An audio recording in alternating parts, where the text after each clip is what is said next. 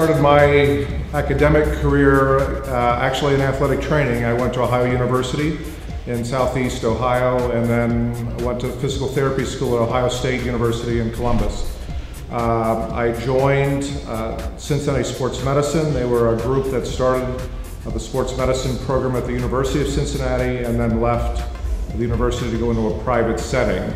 And I started with them in 1981, and I've been with that group since then. My practice now is solely devoted to the knee, simple knee injuries all the way up to very complex knee surgeries.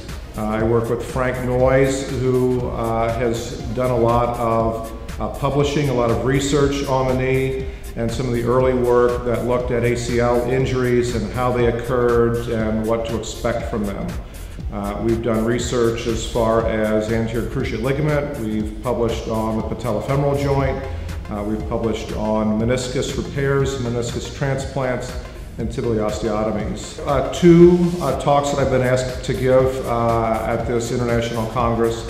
The first one was designed to look at an evaluation or examination of biomechanics of the knee.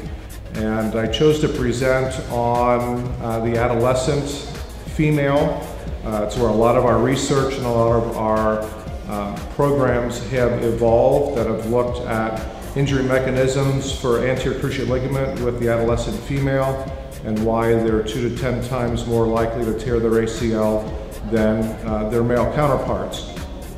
And so we chose that topic in order to highlight our experience with sports injury testing, what tests should be included, and then tomorrow's topic is structured to then review the interventions, looking at what deficiencies that we picked up in our sports injury testing, and then how do we intervene to reduce an athlete's risk for that type of an injury.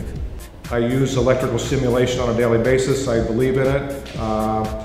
We had a chance to tour the facility yesterday and the production and to look at a number of those products and the potential for differences and changes in the way that electrical stimulation can be used.